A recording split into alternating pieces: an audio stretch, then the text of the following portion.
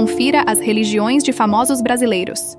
Xuxa Meneghel, apresentadora e atriz. Xuxa é adepta do espiritismo, seguindo as práticas e ensinamentos de Allan Kardec. Neymar Jr.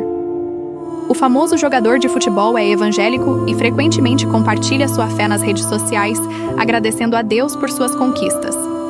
Caetano Veloso. O cantor e compositor é candomblessista, frequentando terreiros e participando de rituais afro-brasileiros. Gisele Bündchen. A supermodelo é adepta do budismo e também incorpora práticas espirituais como meditação e yoga em sua rotina. Reinaldo Gianecchini. O ator segue o espiritismo e fala abertamente sobre como a fé o ajudou a superar problemas de saúde. Ivete Sangalo. A cantora é católica e costuma expressar sua devoção em entrevistas e shows, agradecendo a Deus por seu sucesso. O que vocês acham? Confesso que Ivete Sangalo me surpreendeu.